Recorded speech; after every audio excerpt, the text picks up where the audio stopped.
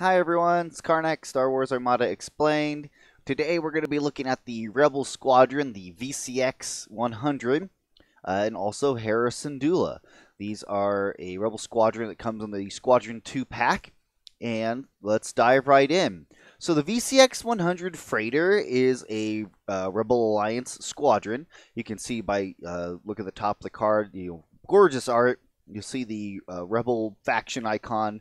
Next to name, you'll see the VCX-100 Freighter.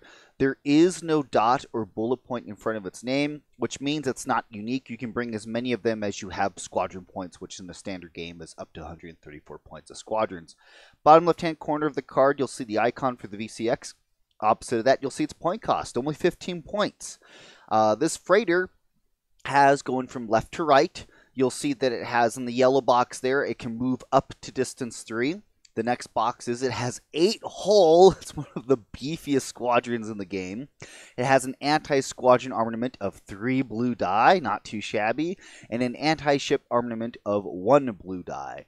So before I get into the rest of the cards, I just want to state that like VCXs are they're really good.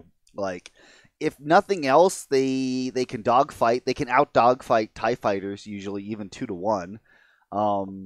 Again, their anti-ship armament isn't so great, but man, they're just so tanky that you just don't want to waste any time trying to shoot them. So luckily, they have a couple of things that makes it so you can just get away from them. The first thing being there, you'll see it has the keyword heavy. Heavy meaning that even if you're engaged with the squadron, it does not prevent you from moving away from it or shooting ships.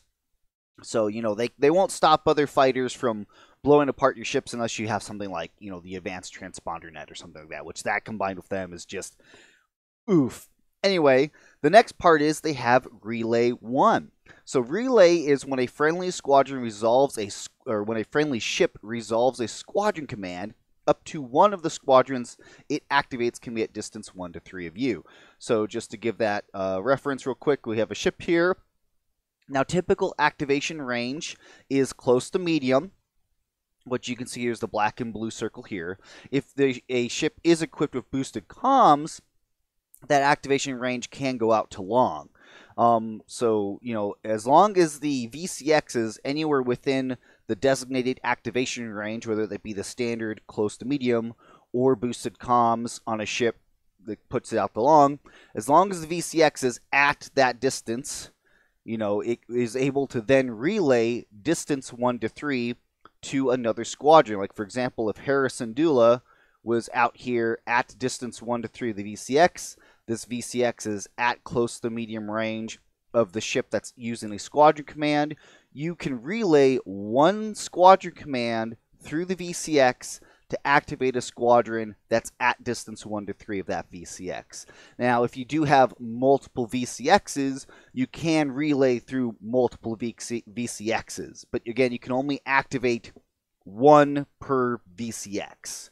Okay, and you can't do something like, oh, I activate my VCX to then go over to ping. You just can't do that. Again, it's you have to choose a squadron that's being activated, and you have to fulfill all the range requirements. Okay, so that's relay. Now combine this with something like Yavaris, which only can activate squads typically at close to medium, and you have like a relay squadron like this. You'll just see how much further out you can get Yavaris to activate its ability with a Nebulon B. So some players do like to take like the escort variant and 2 VCXs, which then also opens up objectives that require you to mess around with strategic and objective tokens, and I'll touch on that in a moment. But having that extra range with your VCXs that helps keeps Yavaris a little bit safer. At the same time, you're still able to utilize Yavaris' ability, which again, it's that double attack as long as a squadron does not move during Yavaris' activation. But that's VCX for the relay. So really good again with 8 hull. You just don't want to bother with them trying to take them down. So that's relay 1. Again, you can only do 1 squadron.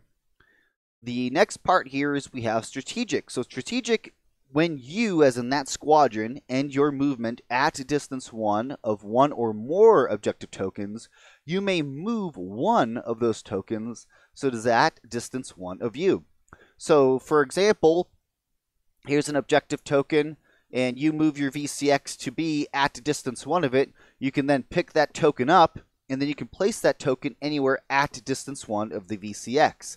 You can see why this objective is really good with something like fire lanes or sensor net, because you're able to get those tokens closer to your ships and away from your opponent. Or if your opponent has those objectives, you can punish them if they did not bring strategic to, you can take those tokens away from them, essentially.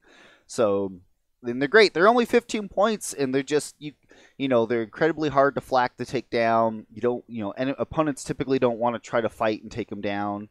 They're just really, really good. Again, that Relay 1, there's a reason why it's only Relay 1 is because, man, if it had Relay 2, that just would be, you only would need 1 VCX of Yavaris, and it would just get, a little nuts. So they had to have some limitations there. Okay. Now, one thing I do want to point out that strategic,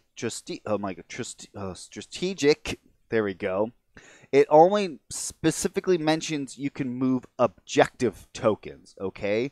And another thing I want to mention is you can move objective tokens that are underneath ships. If they're underneath it, you can move it out. If it's out, you can move it underneath ships. This is important for something like fire lanes, okay? But if a ship has an objective token on its ship card, you can't yank it off a ship card. That's specifically, the objective token is not in the play area, it is on the ship card. So no, you can't rip objective tokens off ships and move them around. You can't put objective tokens on ships. Again, you can, if they're underneath it, you can pull it out. If it's in the play area, you can move it, in the play area underneath ships, etc. That's totally okay. Now, other token types you cannot move. Period. End of story. End of discussion. Again, strategic is only specifically saying you can move objective tokens. You cannot move proximity mines. You can't move like the interdictor rift tokens or anything like that. Any other token types you can't move. End of story. Otherwise, proximity mines and VCXs would just be really broken and really dumb. So no, you can only move objective tokens. Period. End of story. All right, I think we've got that settled up. Now, one thing I do want to get into now is for the strategic, again, it's when a VCX ends its movement. So if a VCX, for example, is engaged by an enemy and the VCX is not able to move, you cannot use strategic. The VCX has to be able to end movement at distance 1 of a token. If it can't move, it's not able to resolve that ability. Which is why it's great to have a card like Fighter Coordination Team, which is if a squadron is at close to medium range of a ship, and you're able to move squadrons. You don't have to activate them, but they're able to move. And these movement buffs like this are able to allow them to utilize their ability again to move tokens around.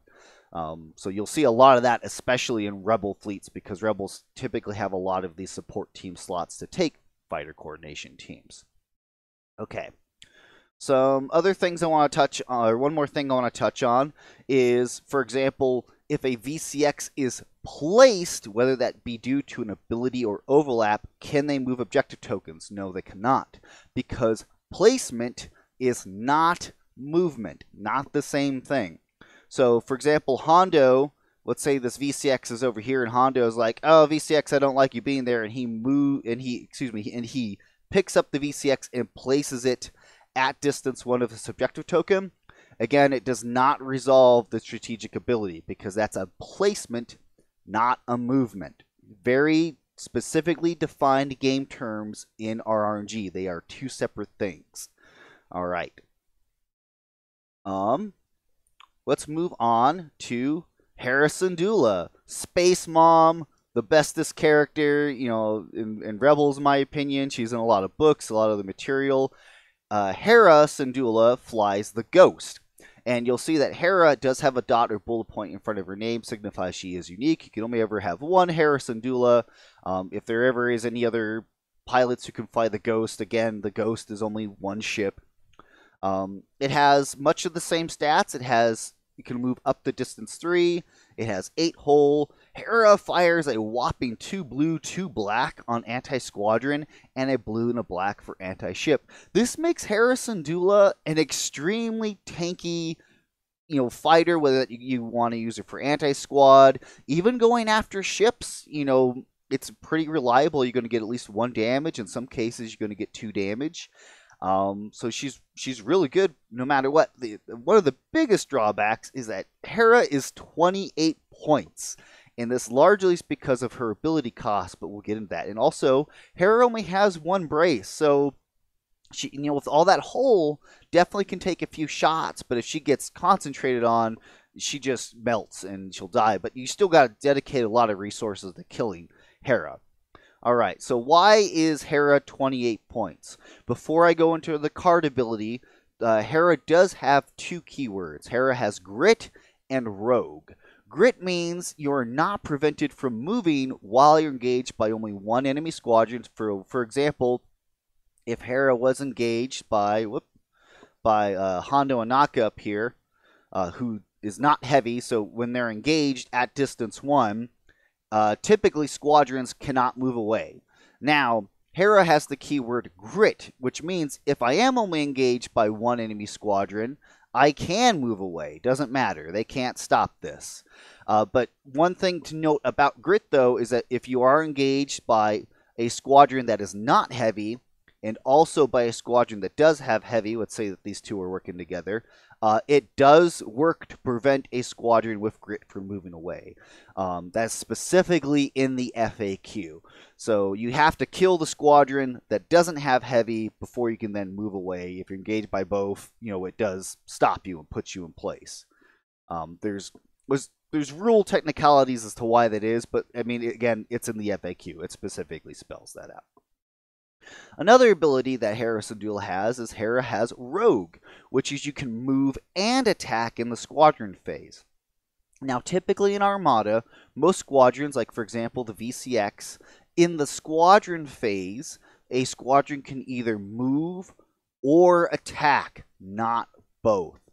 Now, squadrons can be activated in the ship phase by a squadron command that allows them to move and attack. But again, that's in the ship phase. If you reach the squadron phase, most squadrons can only move or attack unless they have Rogue, which again allows them to move and or attack in any order of your choosing.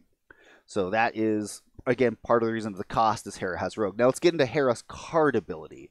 At the start of the squadron phase, choose up to 2 friendly squadrons at distance 1 to 2. Those squadrons gain Rogue until the end of the round. Whoa, that's a really, really powerful ability. Why is that? Well, for example, if you have squadrons like Dutch and Wedge, let me see if I can find him in here real quick. I should have pulled him out before, shouldn't I? Or you know what? I'm just going to pull out Shara because it's another great example of squadrons that are fantastic with getting Rogue. All right. So let's say that you're first player, for example. Okay, so start of the squadron phase, before any squadrons you choose to activate, you do have to declare Hera's ability so that the other player knows which 2 squadrons you're giving Rogue to. So at the start of the squadron phase, first player or second, first player first, second player second, you say, hey, I'm using Hera's ability. I need to check who's at distance 1 to 2. Okay, I've got Dutch and I have Shara Bay. I am giving those 2 squadrons the Rogue keyword until the end of this round. All right, now I'm activating 2 squadrons of my choice. Oh, look, there's Hondo. I don't like that guy. Dutch is going to fly up. He's going to shoot him. He's probably going to activate him because Dutch throws the 3 blue die and his special ability is really good. Then I'm going to activate Shara, and Shara is also going to fly up and shoot him. And those 2 squadrons don't have Rogue, but Hera is giving them Rogue. So it makes them a really effective combo, especially like at the end of a round where you're trying to wait out maybe another player's alpha strike, and this is kind of like your anti-alpha. It's like maybe he threw a bunch of squadrons in, but now you have your chance to strike back and dish some damage back out. That's what Hera really excels at, is giving your other squadrons Rogue, and that's why, again, her point cost is so high. But if you compare this to example, if you bring something like a GR75, which is 18 points, well, that is cheaper, and yes, it can push 2 squadrons, but again, that's only pushing them in the ship phase, And also, that ship can still be targeted and destroyed by other enemy ships or squadrons. So what makes Hera great is Hera, you can be more sneaky with her, you can stay out of flak range. Again, you can keep it closer to your ships to where you're kind of like, okay, if you come hit me, well, you're going to get flacked, and then I'm going to hit you back. That's where Hera really excels at. I mean, there's a variety of other strategies, but that's why Hera is so expensive, is because this ability is just really good, especially against low-hull Imperial squadrons, where if you are using something like Dutch and Wedge to go tap-tap, they just explode. All right, I think that's enough, exposition on why Hera is really good. Now, one more thing I want to touch on, the last thing, is how does Hera's ability interact with exogorphs? Because remember, exogorphs also resolve at the start of the squadron phase. So, at the start of the squadron phase, if you're first player, you can decide if you want to use Hera's ability, first player first, second player second. So whether if you're first player, you say, hey, I'm going to resolve this ability. It is before the exogorphs go, because again, it starts with the second player, so it's firmly in second player's timing window. So if you're first player, you do get to resolve your start of the squadron abilities first, before exogorphs. Then you get to the second player, and if the second player wants to resolve any start of the squadron abilities, they can, again, before exogorphs attack. Then the exogorphs do attack. All right. So that is Hera Syndulla. I don't think I'm missing anything. I'm going to check my thing real quick here.